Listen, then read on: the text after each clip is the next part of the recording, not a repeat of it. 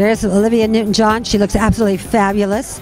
Probably better than she did when she was in Greece. Unbelievable. Still working, still touring.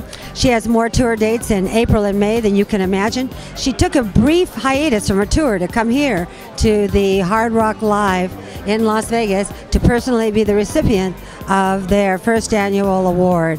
And there she is. So, more than 1 million albums. I'm a big fan. You look better today than you did in Greece. Unbelievable, iconic singer, actress, Olivia Newton-John. What a thrill. And you are working so much. I saw your touring schedule. Oh my gosh. I've been working quite a lot.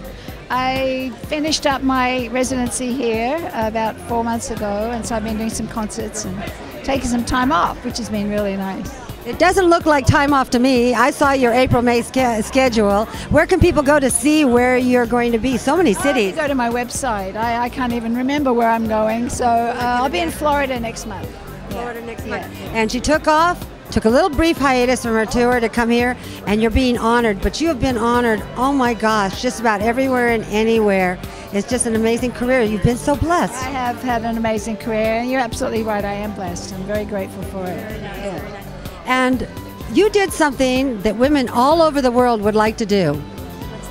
You danced with Gene Kelly. Oh, I know, what an experience. And John Travolta. Well, yeah, duh. That's enough for anyone in a life. Well, at my age, I'm going, yay, Gene Kelly. And of course, yay, John Travolta. Yeah, both. That was great. Xanadu, Greece, what a career.